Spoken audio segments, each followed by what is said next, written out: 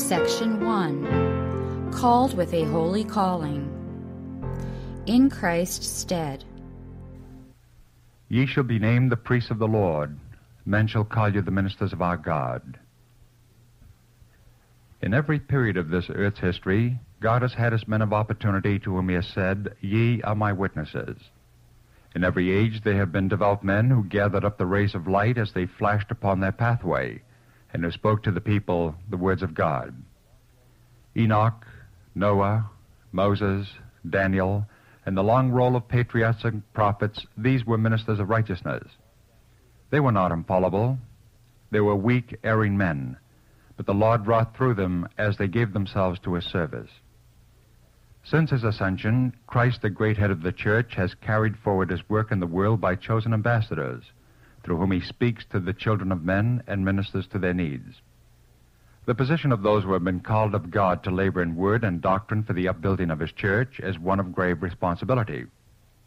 In Christ's stead, they are to beseech men and women to be reconciled to God, and they can fulfill their mission only as they receive wisdom and power from above. God's ministers are symbolized by the 7 stars, which he who is the first and the last has under his special care and protection. The sweet influences that are to be abundant in the church are bound up with these ministers of God, who are to represent the love of Christ. The stars of heaven are under God's control. He fills them with light. He guides and directs their movements. If he did not, they would become fallen stars. So with his ministers. They are but instruments in his hands, and all the good they accomplish is done through his power. It is to the honor of Christ that he makes his ministers a greater blessing to the church through the working of the Holy Spirit than other stars to the world. The Savior is to be their efficiency. If they will look to him as he looked to his Father, they will do his works. As they make God their dependence, he will give them his brightness to reflect to the world. Subheading, Spiritual Watchmen. Christ's ministers are the spiritual guardians of the people entrusted to their care. Their work has been likened to that of watchmen. In ancient times, sentinels were often stationed on the walls of cities where, from points of vantage, they could overlook important points to be guarded and give warning of the approach of an enemy. Upon their faithfulness depended the safety of all within. At stated intervals, they were required to call to one another to make sure that all were awake and that no harm had befallen any. The cry of good cheer or of warning was borne from one to another, each repeating the call till it echoed round the city. To every minister the Lord declares, O Son of Man, I have set thee a watchman unto the house of Israel. Therefore thou shalt hear the word at my mouth, and warn them from me. When I say unto the wicked, O wicked man, thou shalt surely die, if thou dost not speak to warn the wicked from his way, that wicked man shall die in his iniquity, but his blood will I require at thine hand. Nevertheless, if thou warn the wicked of his way to turn from it, thou hast delivered thy soul. Ezekiel 33, 7-9. These words of the prophet declare the solemn responsibility resting upon those who are appointed as guardians of the church, stewards of the mysteries of God. They are to stand as watchmen on the walls of Zion, to sound the note of alarm at the approach of the enemy. If for any reason their spiritual senses become so benumbed that they are unable to discern danger, and through their failure to give warning the people perish, God will require at their hands the blood of those who are lost. It is the privilege of the watchman on the walls of Zion to live so near to God and to be so susceptible to the impressions of a spirit that he can work through them to tell sinners of their peril and point them to the place of safety.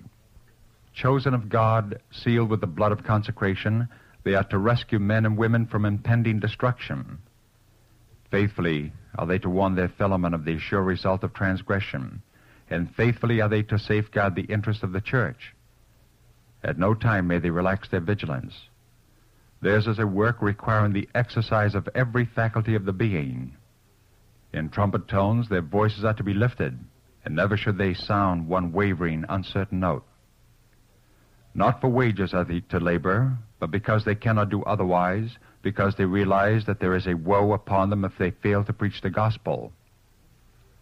Subheading, Faithfulness in Service.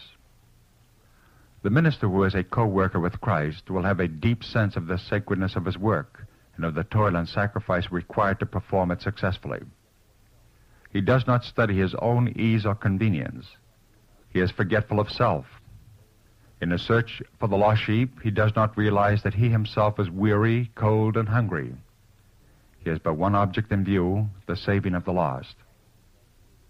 He who serves under the blood-stained banner of Emmanuel often has that to do which calls for heroic effort and patient endurance. But the soldier of the cross stands unshrinkingly in the forefront of the battle. As the enemy presses the attack against him, he turns to the stronghold for aid. And as he brings to the Lord the promises of the Word, he is strengthened for the duties of the hour. He realizes his need of strength from above. The victories that he gains do not lead to self-exaltation, but may cause him to lean more and more heavily on the Mighty One. Relying upon that power, he is enabled to present the message of salvation so forcibly that it awakens an answering chord in other minds. The Lord sends his ministers to hold forth the word of life, to preach not philosophy and vain deceit, nor science falsely so called, but the gospel, the power of God unto salvation. Colossians 2:8, 1 Timothy 6:20, Romans 1:16.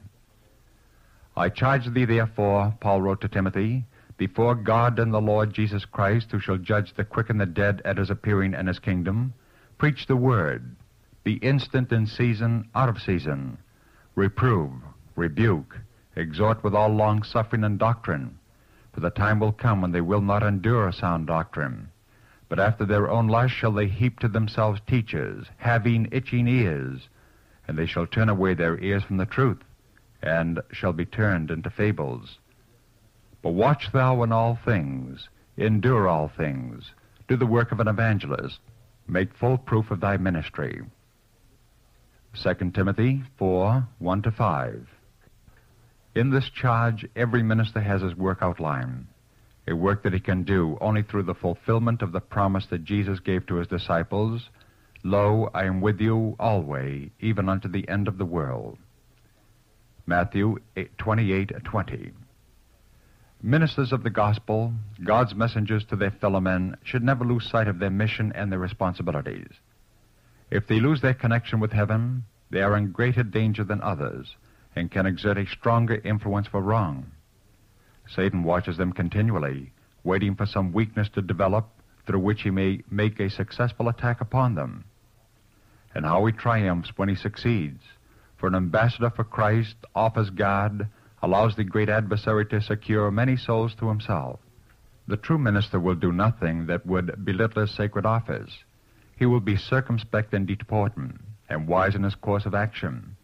He will work as Christ worked. He will do as Christ did. He will use all his powers in carrying the tidings of salvation to those who know it not. A deep hunger for the righteousness of Christ will fill his heart. Feeling his need, he will seek earnestly for the power that must come to him before he can present in simplicity, truthfulness, and humility the truth as it is in Jesus. Subheading, Examples of Human Steadfastness. God's servants receive no honor or recognition from the world. Stephen was stoned because he preached Christ and him crucified. Paul was imprisoned, beaten, stoned, and finally put to death because he was a faithful messenger of God to the Gentiles. The Apostle John was banished to the Isle of Patmos for the Word of God and for the testimony of Jesus Christ. Revelation 1:9. These examples of human steadfastness in the might of divine power are a witness to the world of the faithfulness of God's promises, of his abiding presence and sustaining grace. No hope of glorious immortality lights up the future of the enemies of God. The great military commander conquers nations and shakes the armies of half the world, but he dies of disappointment and in exile. The philosopher who ranges in thought through the universe, everywhere tracing the manifestations of God's power and delighting in their harmony, often fails to behold in these marvelous wonders the hand that formed them all. Man that is in honor and understandeth not is like the beasts that perish. Psalm 49:20. But God's heroes of faith are heirs to an inheritance of greater value than any earthly riches, an inheritance that will satisfy the longings of the soul. By the world they may be unknown and unacknowledged, but in the record books they are enrolled as citizens of heaven, and as exalted greatness, an eternal weight of glory will be theirs. The greatest work, the noblest effort in which men can engage, is to point sinners to the Lamb of God. True ministers are co-laborers with the Lord in accomplishment of his purposes. God says to them, "Go, teach and preach Christ. Instruct and educate all who know not of his grace, his goodness, and his mercy. Teach the people. How shall they call on him in whom they have not believed? And how shall they believe in him of whom they have not heard? And how shall they hear without a preacher?" Romans 10:14. How beautiful upon the mountains are the feet of him that bringeth good tidings, that publisheth peace, that bringeth good tidings of good, that publisheth salvation, that saith unto Zion, Thy God reigneth. Break forth into joy. Sing together, ye waste places of Jerusalem. For the Lord hath comforted his people, he hath redeemed Jerusalem. The Lord hath made bare his holy arm in the eyes of all the nations, and all the ends of the earth shall see the salvation of our God. Isaiah 52, verses 7, 9, and 10. Workers for Christ are never to think, much less to speak, of failure in their work. The Lord Jesus is our efficiency in all things. His Spirit is to be our inspiration. And as we place ourselves in his hands to be channels of light, our means of doing good will never be exhausted. We may draw upon his fullness and receive of that grace which has no limit. The sacredness of the work. The minister stands as God's mouthpiece to the people, and in thought, in word, in act, he is to represent his Lord. When Moses was chosen as the messenger of the covenant, the word given him was, "Be thou for the people to Godward." Exodus 18:19. Today God chooses men as he chose Moses to be his messengers, and heavy is the woe resting on the one who dishonors his holy calling, or lowers the standard set for him in the life and labors of the Son of God. The punishment that fell upon Nadab and Abihu, the sons of Aaron, shows how God regards those ministers who do that which dishonors their sacred office. These men were consecrated to the priesthood, but they had not learned to control themselves. Habits of self-indulgence, long cherished, had obtained a hold upon them which even the responsibility of their office had not power to break. At the hour of worship, as the prayers and praise of the people were ascending to God, Nadab and Abihu, partially intoxicated, took each a censer and burned fragrant incense thereon. But they transgressed God's command by using strange fire instead of the sacred fire which God himself had kindled, and which he had commanded should be used for this purpose. For this sin, a fire went out from the Lord and devoured them in the sight of the people. Then Moses said unto Aaron, "This is it that the Lord spake, saying, I will be sanctified in them that come nigh me, and before all the people I will be glorified." See Leviticus 10, verses 1 to 7. Subheading, Isaiah's Commission.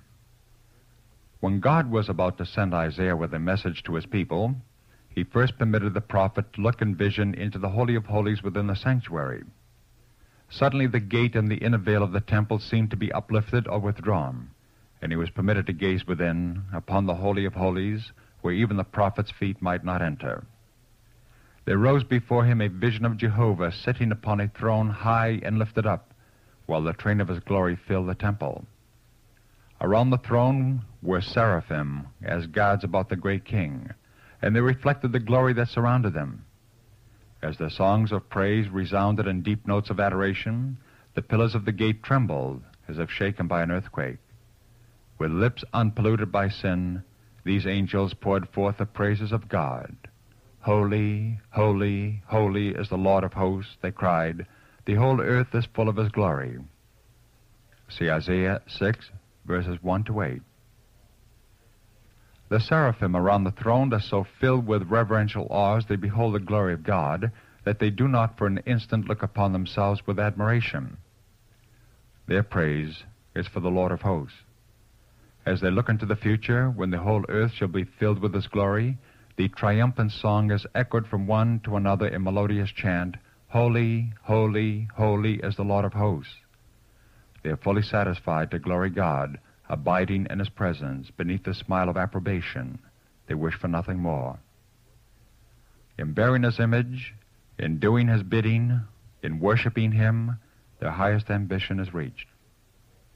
As the prophet listened, the glory, the power, and the majesty of the Lord was opened to his vision, and in the light of this revelation his onward defilement appeared with startling clearness. His very words seemed vile to him. In deep humiliation he cried, "Woe is me, for I am undone, because I am a man of unclean lips, for mine eyes have seen the King, the Lord of hosts." Isaiah's humiliation was genuine. As the contrast between humanity and the divine character was made plain to him, he felt altogether inefficient and unworthy. How could he speak to the people the holy requirements of Jehovah? "Then flew one of the seraphim unto me," he writes, "having a live coal in his hand, which he had taken with the tongs from off the altar. And he laid it upon my mouth, and said, Lo, this hath touched thy lips, and thine iniquity is taken away, and thy sin purged." Then Isaiah heard the voice of the Lord saying, "Whom shall I send, and who will go for us?" And strengthened by the thought of the divine touch, he answered, "Here am I, send me." As God's ministers look by faith into the Holy of Holies and see the work of our great high priest in the heavenly sanctuary, they realize that they are men of unclean lips, men whose tongues have often spoken vanity. Well may they despair as they contrast their own unworthiness with the perfection of Christ. With contrition of heart, feeling wholly unworthy and unfit for their great work, they cry, "I am undone." But if, like Isaiah, they humble their hearts before God, the work done for the prophet will be performed for them. Their lips will be touched with a live coal from off the altar, and they will lose sight of self and a sense of the greatness and power of God and His readiness to help them. They will realize the sacredness of the work entrusted to them, and will be led to abhor everything that would cause them to dishonor Him who has sent them forth with His message. The live coal is symbolical of purification, and it also represents the potency of the efforts of God's true servants. To those who make so full a consecration that the Lord can place His touch upon their lips, the word is spoken, "Go forth into the harvest field. I will cooperate with you." The minister who has received this preparation will be a power for good in the world. His words will be right words, pure and true, fraught with sympathy and love. His actions will be right actions, a help and a blessing to the weak.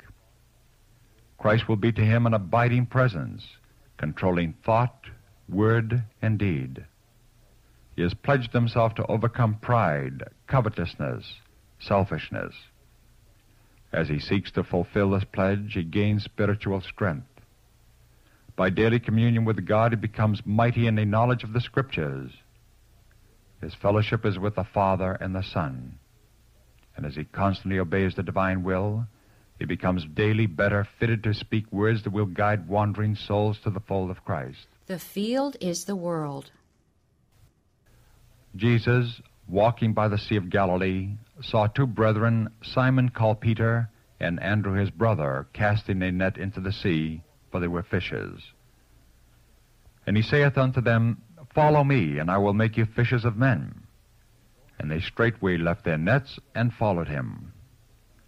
And going on from thence, he saw two other brethren, James the son of Zebedee, and John his brother, in a ship with Zebedee their father, mending their nets, and he called them. And they immediately left the ship and their father, and followed him. Matthew 4, verses 18 to 22. The prompt, unquestioning obedience of these men, with no promise of wages, seems remarkable. But the words of Christ were an invitation that carried with it an impelling power. Christ would make these humble fishermen, in connection with himself, the means of taking men out of the service of Satan and placing them in the service of God. In this work they would become his witnesses, bearing to the world his truth unmingled with the traditions and sophistries of men. By practicing his virtues, by walking and working with him, they were to be qualified to be fishers of men. Thus were the first disciples appointed to the work of the gospel ministry. For 3 years they labored in connection with the Savior, and by his teaching, his works of healing, his example, they were prepared to carry on the work that he began. By the simplicity of faith, by pure, humble service, the disciples were taught to carry responsibilities in God's cause. There are lessons for us to learn from the experience of the apostles. These men were as true as steel to the principle. They were men who would not fail nor be discouraged. They were full of reverence and zeal for God, full of noble purposes and aspirations. They were by nature as weak and helpless as any of those now engaged in the work, but they put their whole trust in the Lord. Wealth they had, but it consisted of mind and soul culture, and this every one may have who will make God first and last and best in everything. They toil long to learn the lessons given them in the school of Christ, and they did not toil in vain. They bound themselves up with the mightiest of all the powers, and were ever longing for a deeper, higher, broader comprehension of eternal realities, that they might successfully present the treasures of truth to a needy world.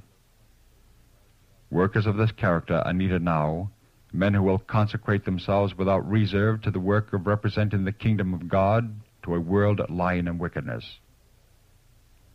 The world needs men of thought, men of principle, men who are constantly growing in understanding and discernment.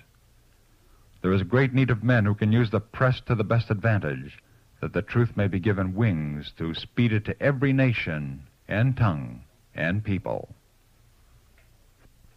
Subheading, the gospel to all countries. Everywhere the light of truth is to shine forth, that hearts may be awakened and converted. In all countries the gospel is to be proclaimed. God's servants are to labor in places nigh and afar off, enlarging the cultivated portions of the vineyard, and going to the regions beyond. They are to work while the day lasts, for the night cometh in which no man can work.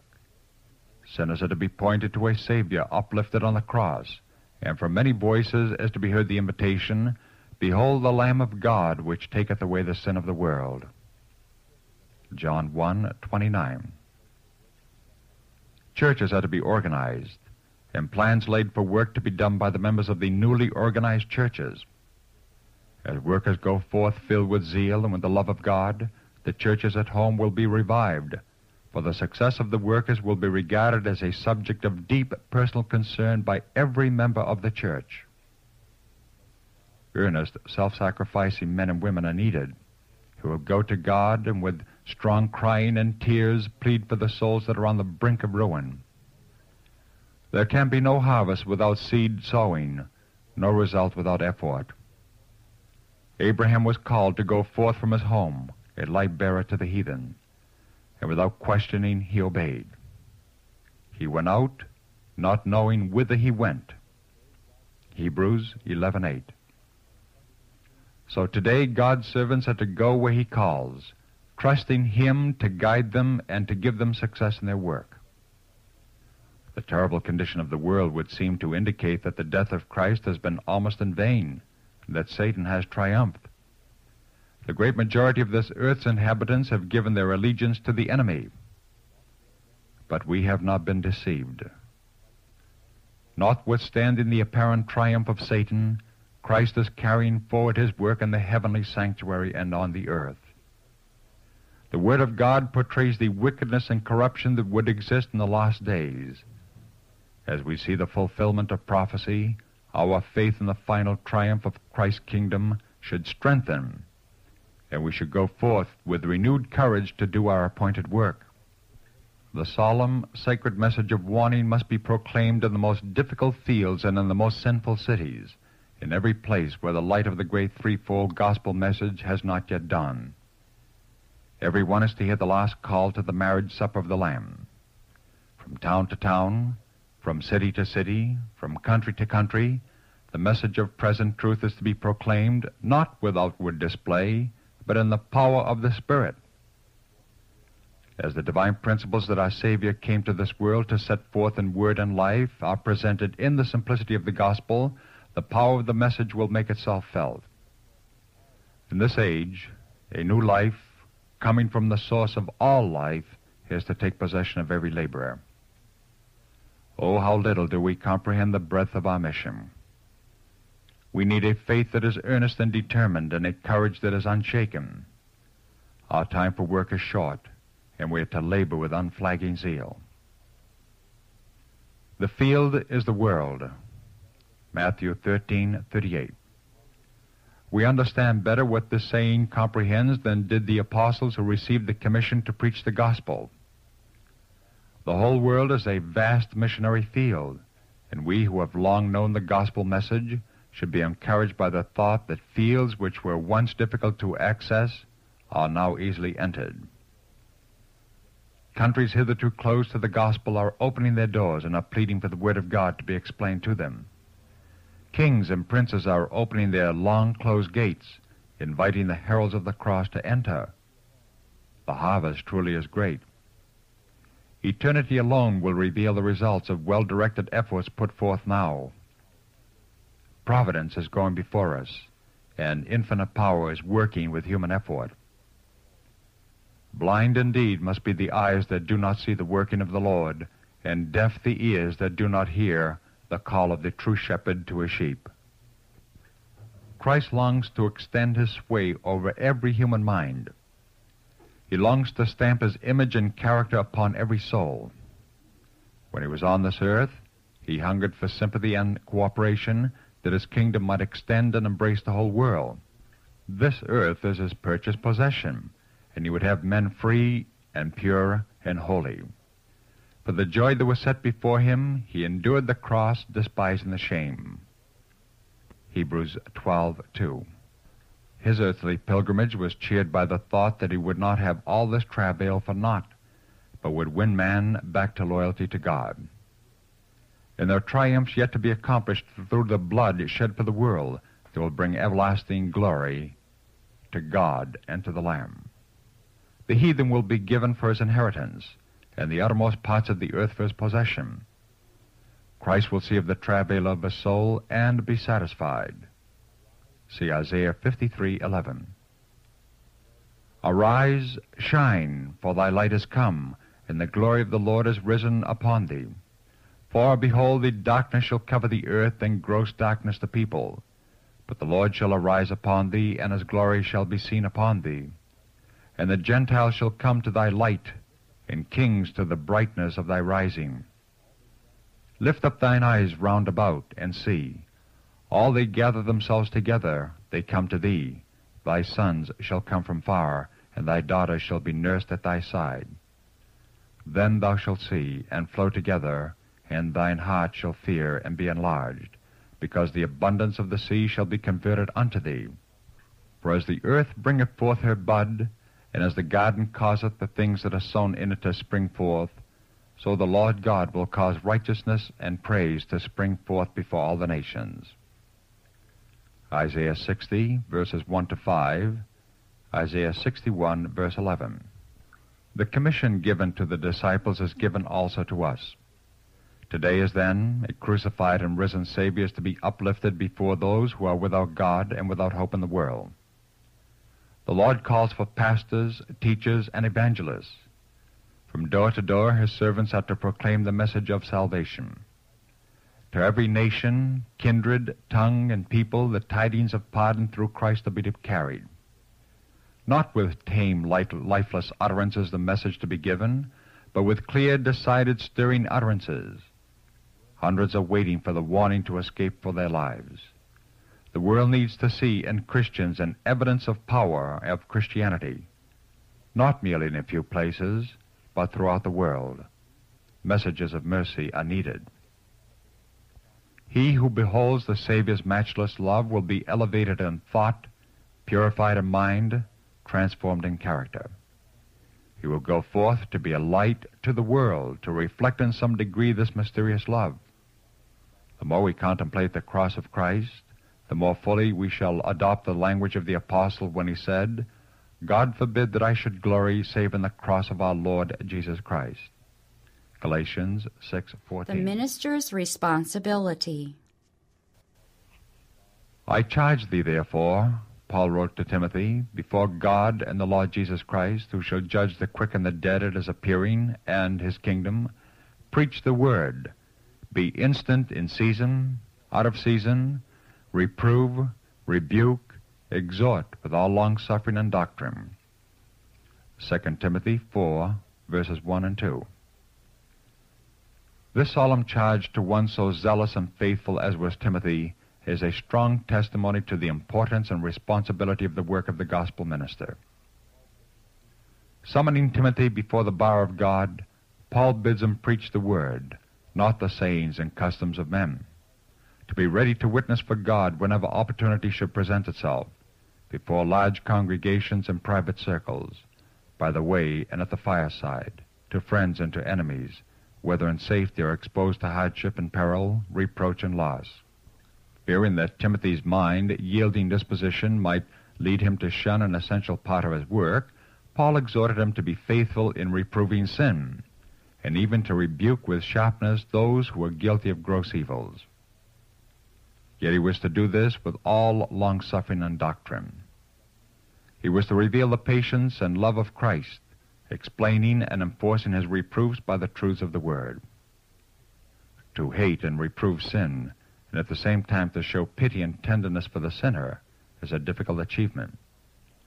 The more earnest our own efforts to attain to holiness of heart and life, the more acute will be our perception of sin, and the more decided our disapproval of it.